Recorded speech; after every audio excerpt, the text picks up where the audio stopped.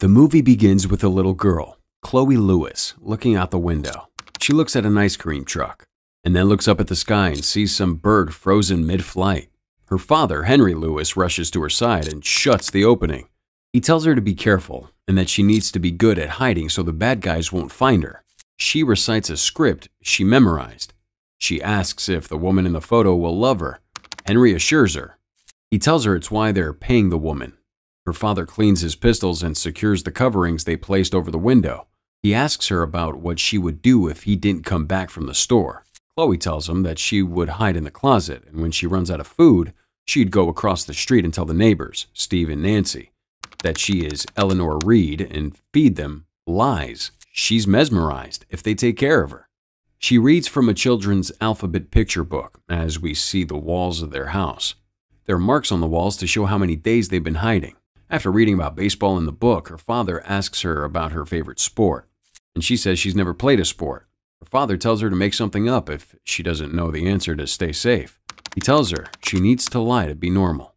They play cards, and she asks for ice cream after dinner. Her father tells her that they don't have ice cream in the house, and she asks him when they'll be going to the store. He tells her that he's been hitting the stores too much, so they need to be careful. She calls his bluff and wins the game. He drinks from his cup and begins bleeding from his right eye. She asks if her mom bleeds from her eyes and if she will one day bleed from her eyes as well. He tells her he hopes her eyes don't bleed. He jokes about him bleeding and she laughs. It's nighttime. Her father brushes her hair as she brushes her mouth. They have a breathing exercise. Henry moves closer to Chloe and yells, "You're not normal." She opens her eyes and laughs. He tells her that it's important she practices the breathing exercise. Chloe laughs and mentions something about a mountain. Henry's shocked that she knows about the mountain since he hasn't told her about a mountain. He asks her if she's gone outside, checked through his junk mail, or spoken to someone. She denies. He pressures her to know how she knows about that mountain, but she doesn't tell him. Her father blocks the mail slot in the door with duct tape and burns all his junk mail. Chloe can't sleep, so she grabs a Sharpie and draws a woman's face on her pillow. She whispers to the pillow. She hears a sound and goes to investigate. She opens a door and finds a woman tied up. She and the woman scream. Chloe runs away and draws sketches on some cardboard. Before we go on, like this video, smash the subscribe button and turn on that notification bell, or Slender Man will haunt your dreams. Her father goes to investigate the room. He finds it empty and tells her that ghosts aren't real. He carries Chloe to his bedroom and lays on his bed with her. Henry tells her that he can only protect her when he's awake, so he can't go back to sleep since too much time passes when he's asleep. The next day, Chloe wakes up without her father by her side. She hears a sound downstairs and sees a book pushed through the blocked mail slot. She grabs the book, runs upstairs, and sits to read. The story's about a princess who leaves her castle to buy ice cream from a truck. Chloe tears through some sheets and looks out towards the ice cream truck. She sees a little girl, Harper, and controls her to bring ice cream. Chloe opens the door and is about to grab the ice cream from Harper when her father rushes over and stops her. Harper's mom comes over to apologize. She looks at Chloe and introduces herself as Nancy. Nancy comments that Chloe looks normal. Chloe's father calls her Eleanor and tells her to go inside. Her father's confused about how Harper knows Chloe's real name. He asks Chloe if she's been going outside, and she denies it. He takes her to a closet as punishment for breaking the rules. Chloe plays with a cardboard cutout of an ice cream truck. In an instant, we see Harper in a closet with Chloe. Harper calls Chloe by her real name. Chloe tells Harper to call her Eleanor instead. She asks Harper to play a game with her before her father wakes up. Harper complains and asks why Chloe doesn't play at the park like a regular kid. Chloe says she wants Harper to pretend to be her mom since she doesn't have a mom. Harper rejects the offer at first, but Chloe pesters her and she agrees. They converse for a while and then sleep.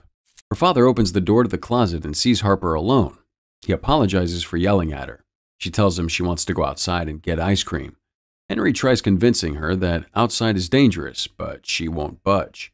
He gives in. He tells her that he'll get the bucket of ice cream if she never opens the door again. She agrees and runs to her father. Harper comes down the stairs slowly while staring at the door. Suddenly, her father rushes through the door, covered in blood, and checks if he was followed. She asks if he's okay, and he tells her most of the blood isn't his. He pours vodka on the cut as Chloe rummages through the shopping cart he brought with him. She isn't happy and tells him she'll get the ice cream herself. Henry tells her that they have to stay hidden. He slowly passes out and time seems to unfreeze. The birds resume their flight and power is restored in the house. Chloe goes over to a safe, grabs a gun, opens the door, and runs out of the house. She walks by and admires some flowers. She sees bubbles in the air and follows them to the ice cream truck. She asks the ice cream vendor, Alan, if she's safe, and he assures her.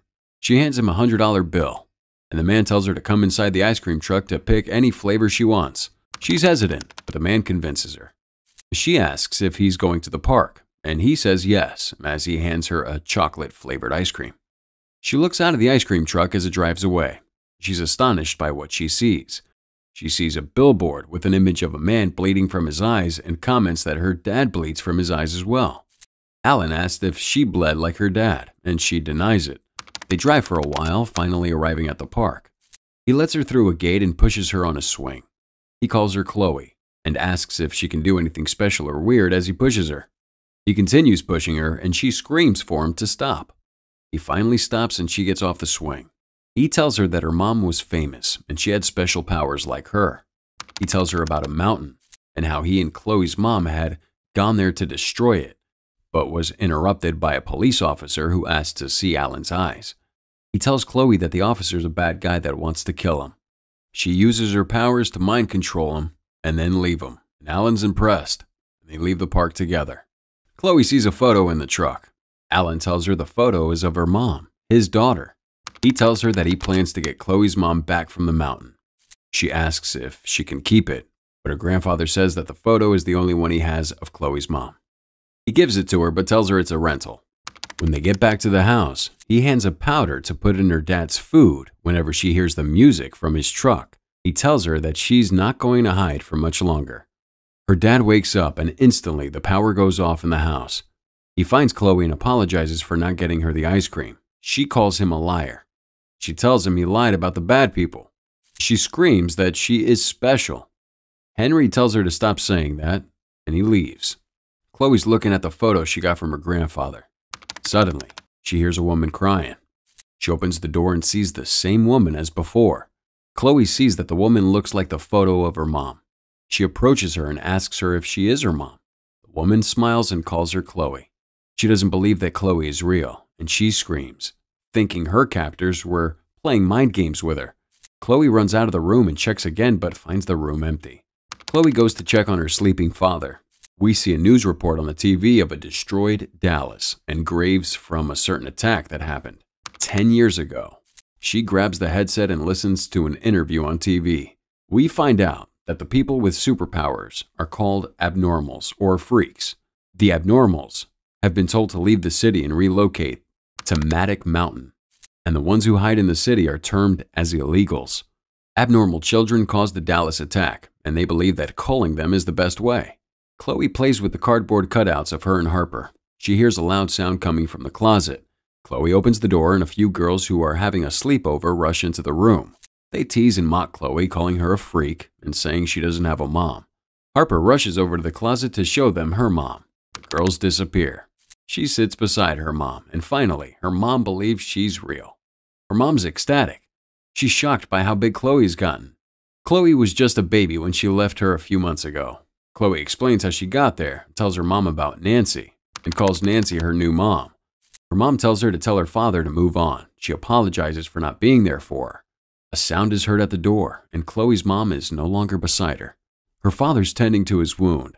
She runs to tell her dad about all that happened with her mom. She tries to drug her dad with the substance her grandfather gave her, but he finds out and chases her down the stairs. She tells him to go to sleep, and he falls limp. Time unfreezes again. She bleeds from her eye. Chloe takes some cash from the safe and tells her grandfather she wants to go to her new mom. He tells her to follow him to get to the real mom instead as he wipes the blood. He tells her that they won't be hiding anymore. He dresses as a priest and leads her into a diner to meet Agent Ray, the agent being interviewed on the TV a while ago. He tells Ray that Chloe is abnormal and would like to take both of them to Matic Mountain. Ray confirms that Chloe is abnormal, but her grandfather passes the test. Chloe runs away and her grandfather follows her. The agent quickly calls for backup. Henry used the attendant at the diner as a decoy. He grabs Chloe and becomes invisible so they can escape. He plans to take Chloe to his apartment, but Chloe uses her powers on him. He regains control and agrees to take her to her house. He's stopped by Henry, who runs at inhuman speeds. Alan and the truck vanish with her father. Henry comes back and tries to return Chloe to their house, but she uses her powers and he lets her go. He rushes to save her from a car when a force field appears around him. He explains that he created a time bubble around their house to keep her safe. The time bubble worked as long as he could stay away. Time moves faster in the time bubble, which is why Chloe is so grown even though it's been just a few months since her mom left. The time bubble disappears and they walk to the neighbor's house. Steve comes out to see him and collects the money when Henry tells them they have to. Nancy welcomes Chloe, but she calls her Eleanor. Harper tells her parents about her experience with Chloe. Everyone's a little freaked out. When Chloe uses her powers on Nancy and gets Nancy to say she loves her, everyone watches in horror as this happens. Henry's shocked to see his daughter's powers in action. Nancy regains control and kicks Henry and Chloe out of the house. Henry keeps Chloe in a closet and argues with Alan. While in the closet, Mary appears and soothes her. A man comes into the room and drags her mom away. Chloe rushes after her mom but finds out she's back in the house.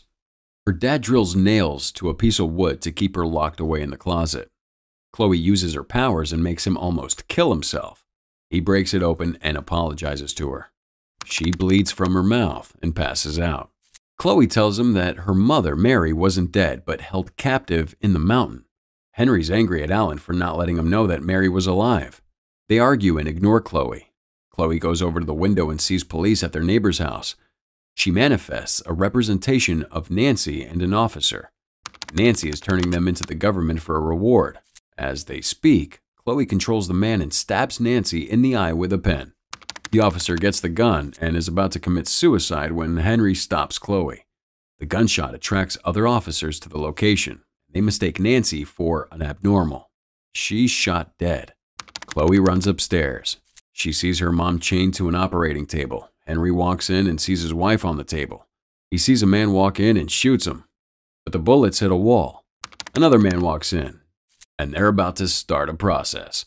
Alan walks in to see his daughter. When Mary's about to get injected, Chloe takes over the man's body and makes him kill himself. She possesses the other man and helps to set her mom free.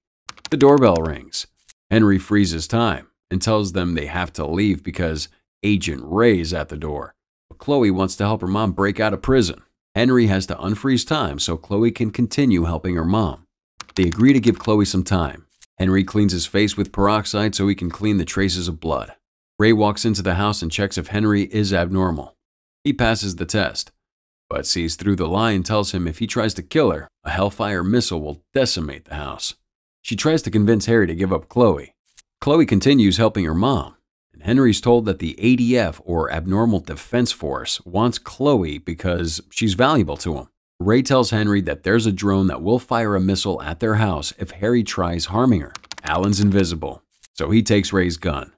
An alarm from the prison goes off when the guard Chloe possessed attacks a fellow guard. Agent Ray shoots Henry, but Alan escapes. She goes to Chloe and shoots at her, but Alan uses himself as a shield and stops the bullet. Chloe possesses Agent Ray and makes her commit suicide. She hands her the photograph and she dies.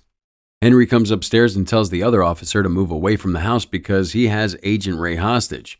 While Chloe continues helping her mom, some officers move on the house, but Henry quickly freezes time, goes outside, and shoots him. He returns to the house and unfreezes time. The officers fall to the ground. The missile is launched from a Reaper drone. Chloe passes out from exhaustion, and her mom is stuck in prison and can't escape. Chloe wakes up and screams. All the guards at the prison are under her command. The exit opens, and her mom blasts off.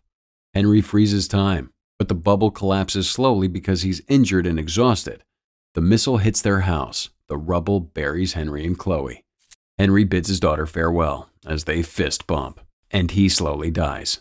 Chloe cries for her father to wake up. Soldiers are closing in on the position, but her mom arrives just in time to save her. Chloe tells her mom that she doesn't want to hide anymore, And the movie ends as Chloe grabs hold of her mom and they launch into the sky. Freaks was released in 2018, and it was produced by Amazing Incorporated, Wise Daughter Films, My Way Productions, and Storyboard Capital Group. Some of the stars in the movie are Emile Hirsch, Bruce Demme, Grace Park, Amanda Crew, and Lexi Kulker. If you were Chloe, would you have killed Agent Ray? Tell me with the hashtag CinemaRecap in the comments.